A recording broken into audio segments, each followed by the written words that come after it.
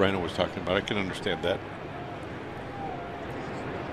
Marlon Byrd rips one deep to left field, and the Phillies are going to have the lead. It's a 1-0 ball game. That was a bullet by Marlon Byrd, his second home run of the year.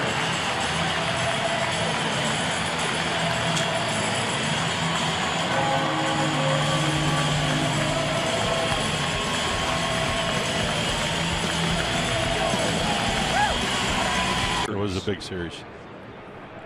We had some momentum then. Phillies had momentum. The Brewers did not, as Rollins will try to track this one down, and he gives way to Dominic Brown, who comes in sliding to make the catch. One away. Pitches are easy to hit, but I got to believe that's the easiest to hit. That ball's well hit out toward left center, but Ozuna out toward the track to the wall. It's gone! Ryan Howard, an opposite field home run, has made this a one-run game. Second home run of the year. It's 2-1 Marlins on top. Jamie, you want to comment on that home run? Well, I'm going to first say, get wherever they need to get. Oh, wow, what a grab by Kyle Kendrick. Oh, his heart is probably racing. Yeah. So that's exactly what we're talking about right there.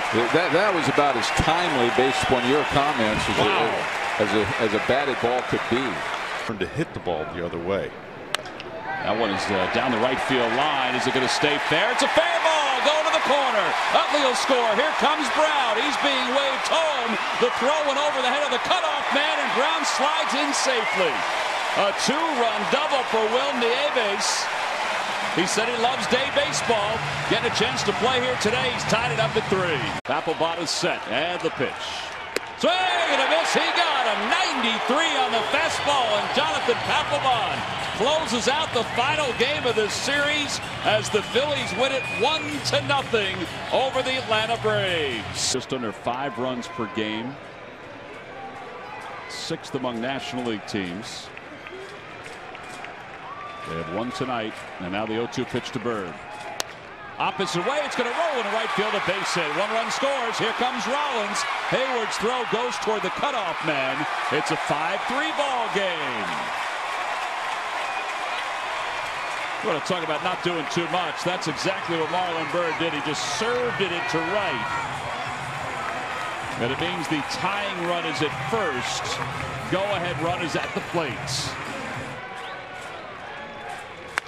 In the air to right field. Hayward going back. That one is gone! 3-run home run for Dominic Brown! The Phillies have taken the lead here in the bottom of the 8th inning. They have put a 5 spot on the board. It's 6-5 Phillies.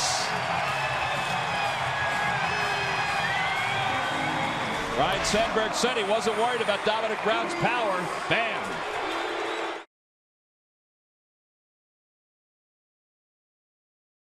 Most of his careers when he's successful as an overpowering pitcher. Today he's been sort of a finesse pitcher. That one is hit softly to center, and Revere makes a diving play.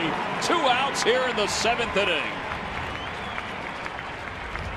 Well, no finesse about that whatsoever. Ben Revere. That one's pulled towards short on one hop, and Jimmy Rollins makes a fine play, and it's in time. He got up pretty quick and let it go. And the side is retired. Over toward the right side. Diving stop. Utley flips to second for 1, over to first. They won't turn 2, but they got a beauty at second base. And there are 2 outs. In the air to left field. Going back on it is Yelich. Back toward the wall. It is gone! Walk-off home run, Jimmy Rollins. A towering shot here in the bottom of the 10th inning, and the Phillies have won it 5-4.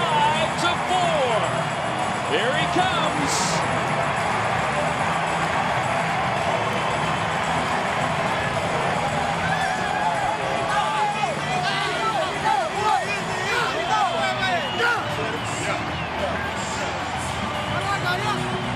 He is swinging a hot bat right now. Left-handed, right-handed.